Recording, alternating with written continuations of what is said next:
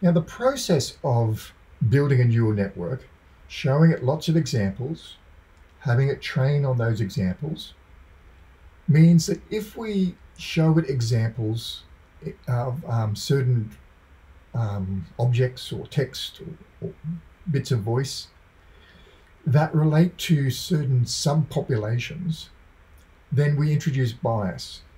So, for example, if I show it all images of white males and train it to detect whether or not they're smiling or frowning, being happy or sad, and then I use that model with someone that isn't a white male, part of the training to detect whether or not it's happy or sad may also incorporate features related to being male and being white. So we need to be careful that we don't introduce bias. If we then show it a picture of a female, part of its training might have been to detect the shape of the hair when we smile versus when we frown. Now, we didn't intend it to that. We intended it to train on the mouth shape. But because the hairline might have been moving, it may have also trained on that. Now, with women's hairlines being different to males, normally, then there may have been some bias introduced in our training so that when a woman uses the model, because of their hair shape being different, it would then give different results than on the population that we trained it on, just as an example. Now, it becomes more significant, say, if we train it on a whole lot of Caucasian people, males and females. But then someone from another race is then used in the model, and it may detect things differently. So we want to have our models trained on as much of the population that are going to be using the model as possible. But of course, there is also bias in a lot of other areas of our society, such as in text. Now, a lot of our large language models, for example, are being trained off text from the internet. Now, that would be fine if the text on the internet was all unbiased, but there's already bias inherent in what's on the internet. Probably 90% of it is generated by Western countries, generally generated by more academic and also liberal orientated political views. So there's a whole range of bias introduced by where the population of data is gathered from. Now, in human relations, we have bias all the time. There's over 50 types of bias that have been identified, and I've given you a list of those. From self-serving bias, where we unconsciously seek to benefit ourselves rather than others in making decisions, false consensus bias, there's a whole range of them. We'll discuss these in the tutorial. So have a look through that list and think about the sorts of bias that you have when you make decisions, be it with your students or any decision that you might make. Which of these biases might be affecting you in how you go about coming up with an unbiased decision? Now, this is part of the reasons why we have very highly trained judges in our society, because it's very difficult to make unbiased decisions. And we train specialized people to be able to try to do that in legal situations. But there's always going to be bias introduced in any decision-making process.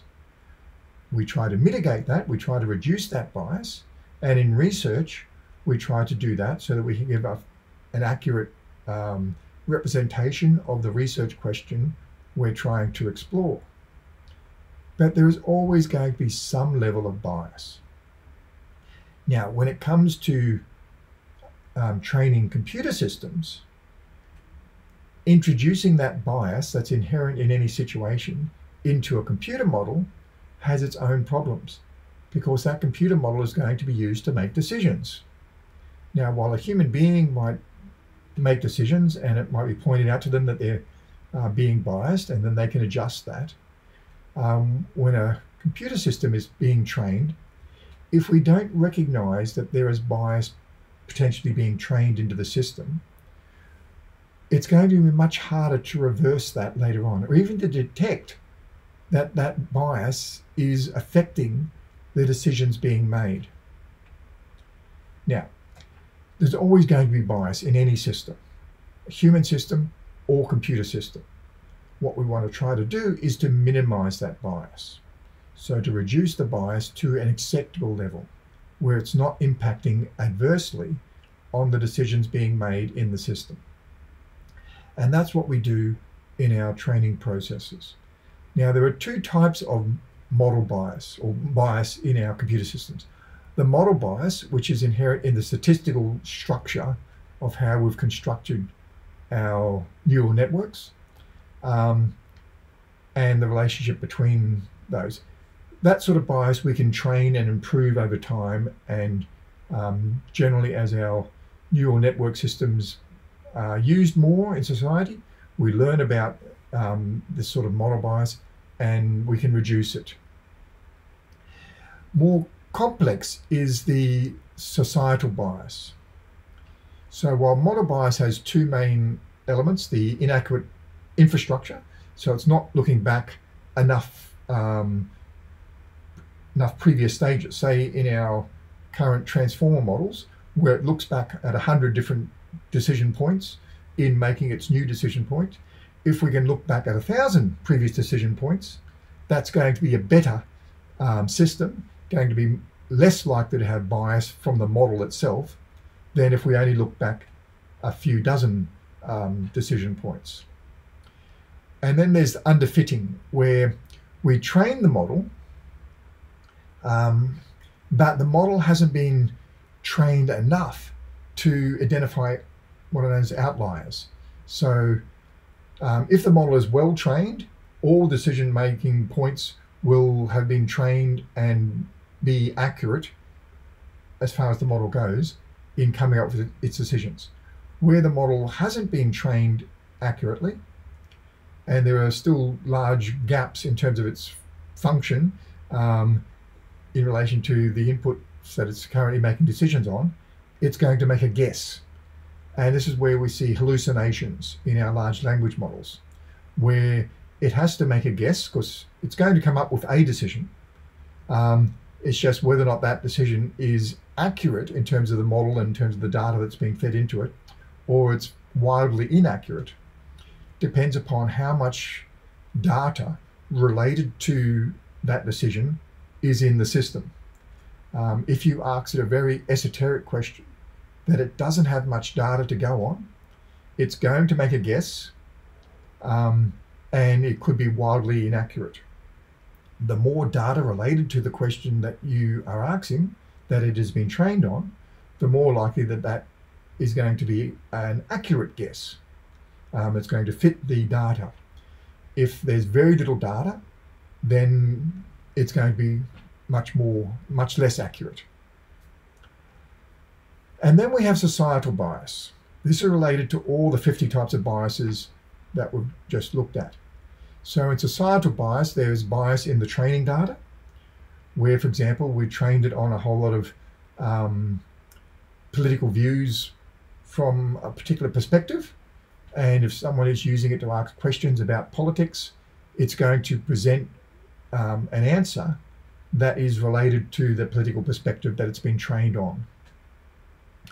There's unrepresentative bias, where we talked a bit about before. We asked it to detect someone that's related to femaleness, where it's only been trained on male images or different ethnicities or whatever else it might be trained on. If you've trained it on detecting cats and dogs, and you introduce a ferret, it's going to look at the features of the ferret and work out whether or not it's more likely a cat or more likely a dog.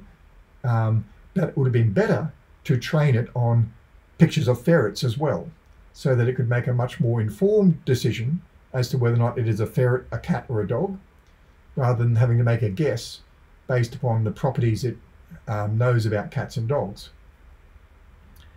And then there's just all of those other societal biases that we need to think about when we train our models and try to reduce as best we can in collecting the data and putting the data into the system, but also on retraining. Remember that back propagation where we identify whether or not it's been effective or ineffective?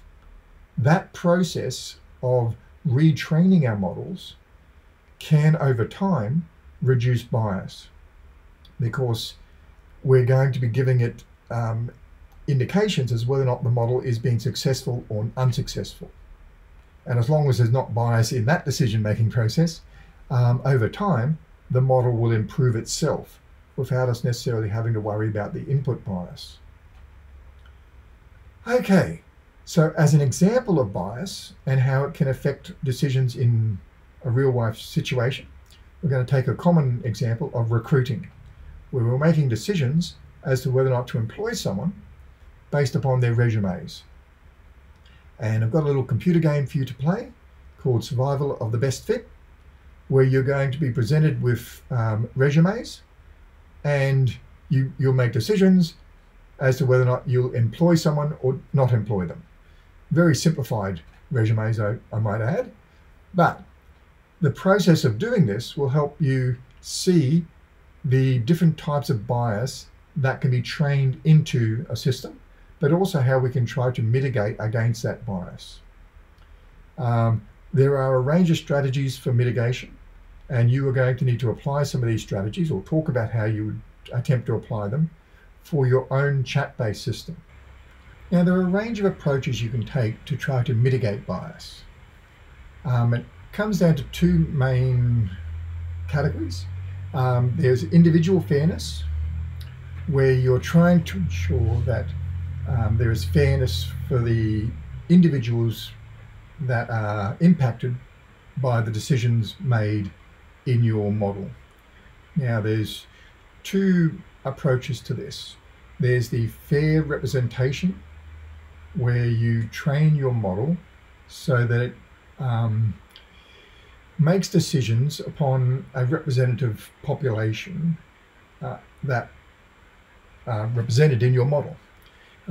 So, for example, I give is around university admissions, and you want to have them decisions being made fair so that no one group is biased so that they are disadvantaged in their applications to enter into university, be that by their ethnicity, their gender, or whatever other mechanism there might be.